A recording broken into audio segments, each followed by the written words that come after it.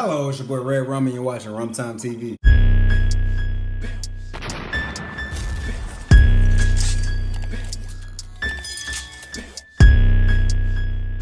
Can't say that I have been on any best dates. They've all been good, but like nothing like extravagant, like yeah, nothing to make me brag about. So what's the top date? Like I mean, I've been to Maldives. That was like I don't know what that is. That's I'm like from the hood. It's expensive. Expensive as hell. Yeah. We had a water villa. That was an okay date. No, it was.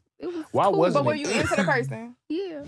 You went to Maldives? So where is it? Is it here? Is it in No, that's not nowhere near here. That's like in Europe and Hey, she said an alright date, but you went to the motherfucking Maldives? What the fuck? Like, that's alright. It was cool to you? Do you not know that most bitches don't get to do that shit? Fellas, this shows you that you can do the most. You can do the most for bitches and it still not be enough. You gotta pick and choose. Pay attention to the red fucking flags. There's some woman out there that will appreciate this shit. This bitch don't give a fuck. She wants you to do some out the space shit. Like what the fuck can impress you? Let's see what this shit is. Hold on. That's South Asia. South Asia. Maldives. He took you there? Bitch, he took you to South Asia. You not impressed? What the fuck? If I do some shit like that and it's not enough for you, you can get the fuck out. Get your ass bye. It's like, what the fuck else is there to, like, what else can I do? Y'all let me know.